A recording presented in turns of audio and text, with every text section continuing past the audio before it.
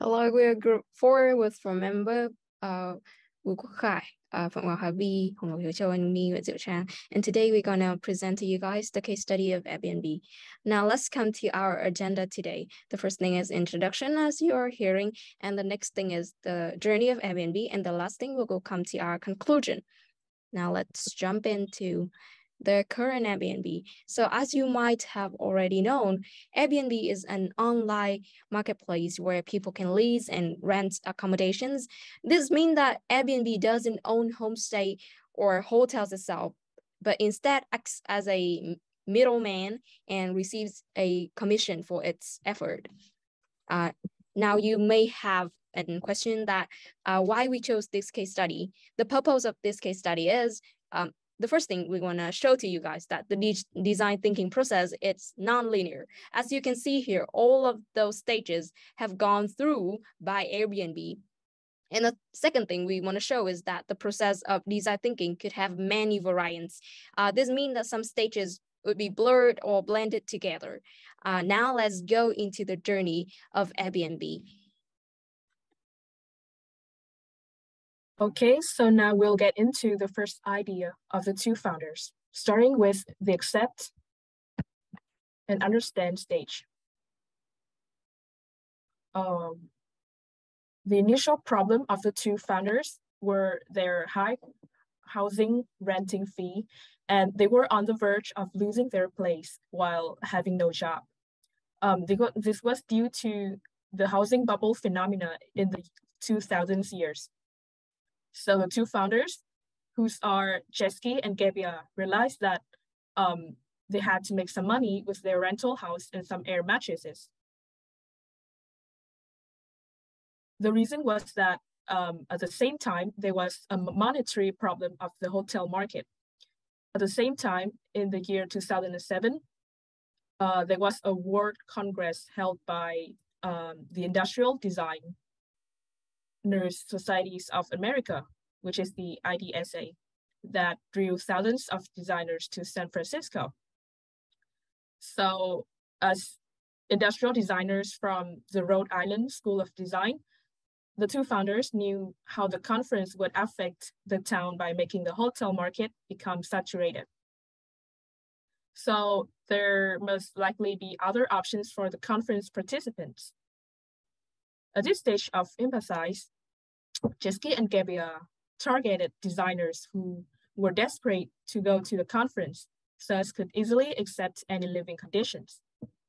They even realized two more pain points of their potential users, which are the cost and the chance for networking. The participants would prefer the lowest cost possible, and it would be fancy to them if they could be in a house where all tenants are also designers, since making connections was also their purpose of coming to the conference. At this stage, let's come to the idea and prototype phase.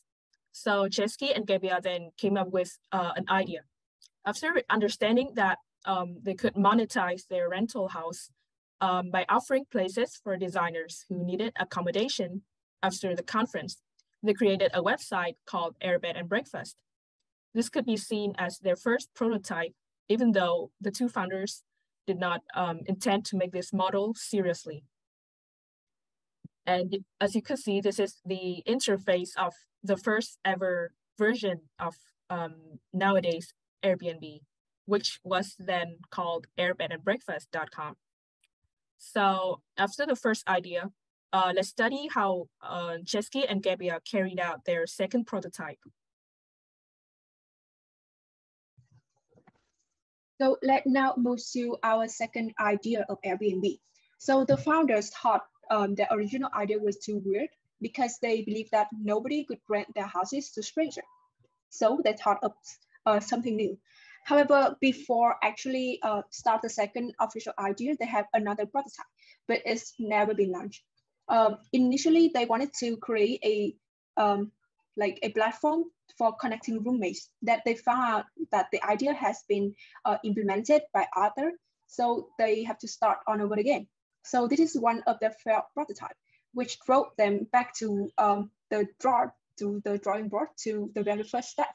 which are understanding and observe. So in this stage, they have two users. The first one is the host.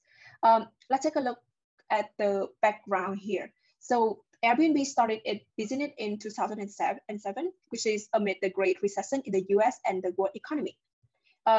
One fact that we must be acknowledged from this event is that the housing bubble. This is occur both in US and in other developed countries. So this had led many people being unable to sell their houses favorably, yet the usual long-term rental options could not be too profitable due to the financial inability of the tenant, of course. So this means that the landlords or the hosts had a clear incentive to rent their properties during the short-term interval. This is one of the ways they can monetizing their properties. And even for normal people, the incentive to monetize a part of their property was high, and they were impacted by the financial crisis. So in the case of Airbnb founder, they were themselves the tenants who suffered due to the higher rent. And Airbnb originated from an idea to afford their rents. In other words, they look at this problem as the insider host, and also as the Airbnb founders. And for the users too, which are the guests. So the Great Recession has also compromised the purchasing power of the ordinary people, meaning that they could no longer afford more expensive lodging option. Instead, more affordable options were prioritized. However, these alternative options could not always fulfill the market needs. But we have to understand the feeling here is that they are be more willing to tolerate the new and the cheaper option. So with millennial founders like Chesky and Gabriel, the idea has also intended for adventurous life. And an Airbnb then were designed to fit the emerging generational circumstances and idea. And so in the idea stage, after learning on all of that, the two founders had defined the model for their business, which is a website where booking a room in someone's home could be as easy as booking a hotel. Moving on to the prototype part, they launched their website again, targeting the Democratic National Convention 2008 in Denver. This is another event that could make the market saturated. Yet the co-founder had realized one problem, that is the network effect, which means that they could not attract the host without attracting the guests, and they could not attract the guests without having the host. So a solution could be no good if it didn't reach its user. So this drove them to think about the problem again to solve the newly emergent problem. So the founder understood that the political news media needed a breaking news. So, and they think that their business could be the one. They also knew that the media is an echo chamber, like the past knew that other channels has already passed. So as the result, they pitched the idea to the small blog, since only the small blog could possibly are more likely to post about them. So after the few small blogs wrote about their airbedandbreakfast.com, the domino effect started. They were even on local newspaper like Denver Post, and later it's escalated into the national scale. They're being covered by political in the New York Daily News, the New York Times, and other newspapers. So the campaign has successfully brought them 800 people listed their rooms and 80 guests booked. So now we will move to the final stage of Airbnb. Yeah, success was pretty short-lived for Airbnb, as after the initial successes, the second attempt, they were actually getting low traffic and were only making as much as $200 a week, which was not very sustainable for a business. So once again, they pulled out their design thinking caps, and they decided to come up with a solution that was very design thinking. Now, first, they must try to understand and observe, which as a hallmark of design thinking, they decided to go user-centric and went door-to-door interviewing their users, talking to people. And also they decided to look back and see how people were looking at their product, how people were finding their product. And so they came up with, so after these interviews and they themselves trying to experience what their users feel, out of this design thinking, they came up with 3 main insights. The first insight is that people had trouble pricing their properties. And the second problem would be that the ads themselves were pretty bad. They were often low quality, and the photos weren't often relevant to what guests were trying to look for. And third, it was a problem of trust. When two strangers want to stay at each other's house, of course it will feel a little bit strange and weird. So with these 3 problems in mind, they decided it was time to start the ideation phase. Now, what the ideas came out was that to solve the trust problem, they decided to create a sort of peer review system where, like, on their website, where the guests and hosts could post more about what they look for when doing business with each other. With the photo problem, after looking at the ads themselves, they realized that guests deserve better when looking at Airbnb. So they decided to They decided to borrow cameras and take the photos themselves. After talking, they went there and stayed. They took the photos of the properties. Now, with those ideas, they decided to go to their first prototype. As you can remember, in their second attempt, they've already tried the micro-targeting approach and the press tactics. And with their new innovations in mind, they decided to refine their approach and launch the website known as crashtheinauguration.com during Barack Obama's inauguration. And with their experience, ability to get to their users and their solutions to address the problems that they found, success came, and the prototype works. You can see that the prototype has attracted 700 DEC residents to list their space, and with 150 bookings.